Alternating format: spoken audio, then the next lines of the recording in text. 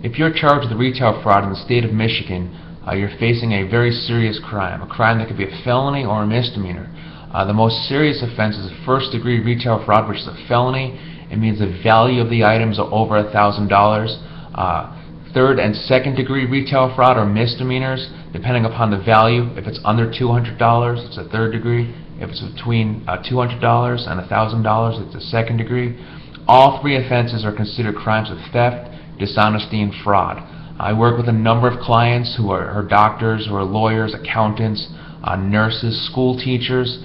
Just about every profession can be impacted by a retail fraud offense. Clients contact me, and usually it's a first offender. They tell me that they were in Target, Walmart, Meijer, JCPenney, Nordstrom's, a number of stores are very, very protective of the items that are sold there. And clients contact me and say, I've never been in trouble. I was sort of stopped at the door, or they came up to me in the store and they brought me into a room and they made me sign statements. They took my pictures, the worst moment of my life. And what I tell clients is exactly, it's the worst moment in your life, but it's over. That's behind us. We're going to move forward in a positive direction. What I do for all of my clients is I put my clients on a proactive program from day one.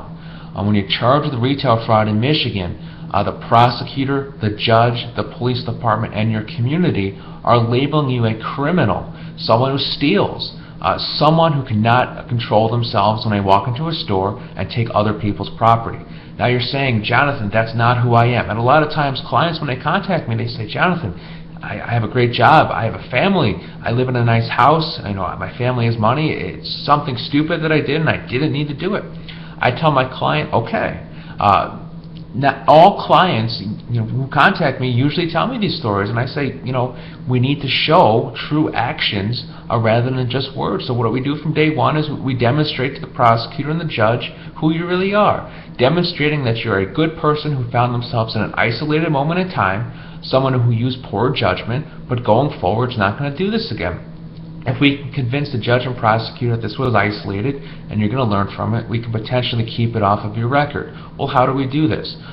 From day one, we're doing community service. We're showing in the community that you're a positive person. You're more than just the thief who steals from stores.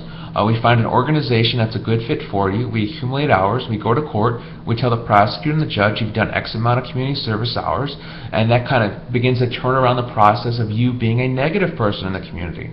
We also do is we add support groups, classes into our program, allows you to speak to others who have been charged with a similar offense. It's kind of like an AA meeting. It allows us to go in front of a judge and say, Judge, not only did I tell my client about the consequences if this ever happens again, but they actually went out and met people and were told face to face the consequences if this ever happens again. We like to add in an educational component that allows my client to explore why this happened. On my website, I talk about different reasons why people steal. And you may not know why you did it right now, but from reviewing my website and doing a little bit of research, I think you're going to understand why this happened.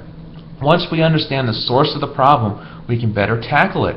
A lot of my clients will also see a counselor. It's always good to get a medical professional involved to tell a judge and prosecutor that you're healthy mind, healthy body, and going forward you're going to make better choices. And if there's any stresses in your life, you're going to tackle those stresses in other manners other than stealing from a store. So if you're charged with retail fraud, I'd like to hear more about your case. I'd like to hear about your job, your responsibilities. We need to plan from day one how we're going to avoid the ultimate consequence of a retail fraud crime, and that's going to jail, losing your job, and having a criminal record. If you're willing to work hard, and I'm very selective in the clients that I take on for retail fraud classes, if you're willing to work hard, I am willing to help you. Looking for motivated clients who are willing to sprint from day one in order to avoid the marathon.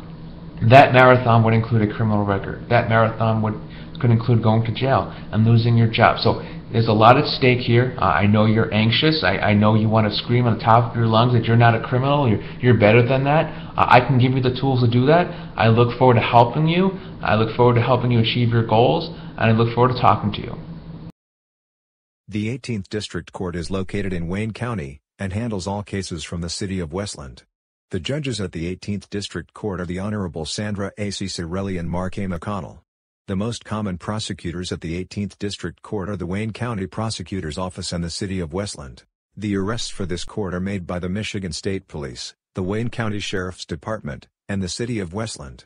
For this court, some cases will begin with an active warrant for the arrest of the defendant, while other cases will have an arraignment date for the defendant to appear before the court for bond to be set, and the case to begin. With an attorney on your case, it's very likely that this court would allow the arraignment to be waived, and a pre-trial to be set in the future. If the court insists on an active warrant, you would simply arrange to go with your attorney. With the arraignment, and/or the warrant now in the past, it's time to gather every piece of information about your case.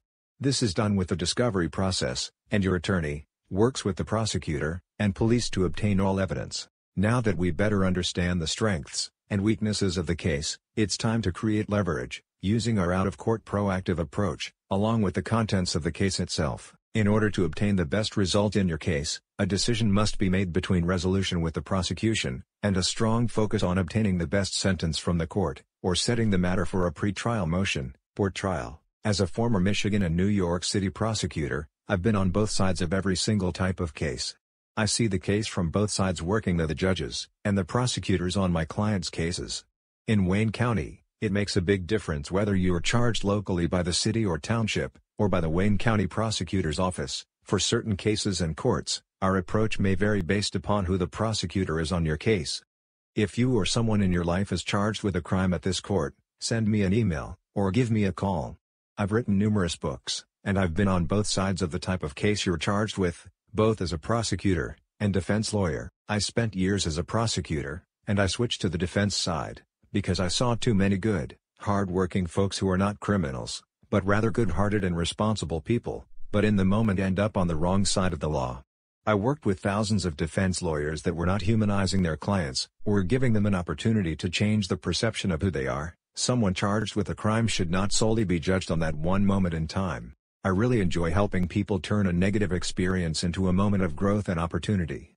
We cannot change the past, but we do control the present and the future. If you're open to hard work and a second chance, I look forward to helping.